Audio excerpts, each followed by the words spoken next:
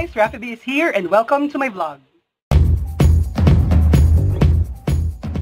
Hep, don't forget to subscribe to my channel and click the notification bell para updated ka sa mga videos ko.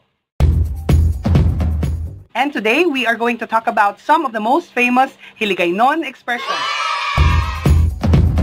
Hiligaynon is a dialect in the Philippines that is widely spoken in Negros, Panay, and some parts of Mindanao. So, here are some of the most common Hiligaynon expressions. Number 1. Te.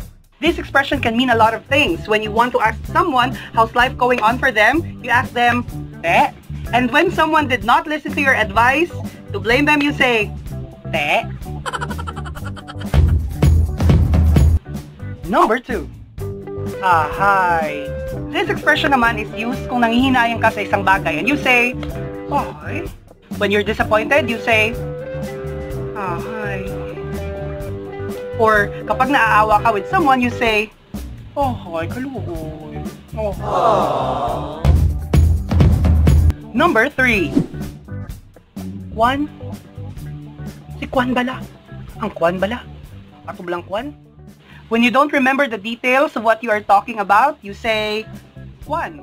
This can mean millions of things for Negrosanons and Ilonggos. Example, si Kwan bala kag si Kwan, nagkwanto sila sa Kwan, bahaw na lang gid. Mayo lang kay nakwan sila ni Kwan, kundi tani nakwan na sila.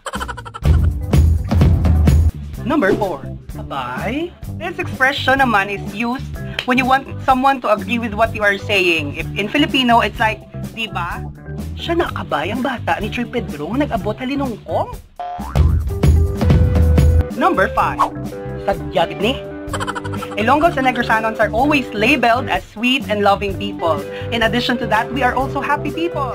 When you are expecting something good or bad to happen, you might say, Sadya gini karon. Sadya gini karon kay wala ta bugas. So when you meet one of us, you have some expressions you can use. Pag hindi ka maminsar, ang ginaliba kanila.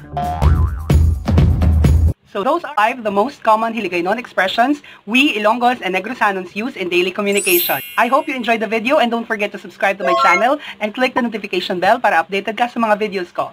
See you in the next vlog. Bye!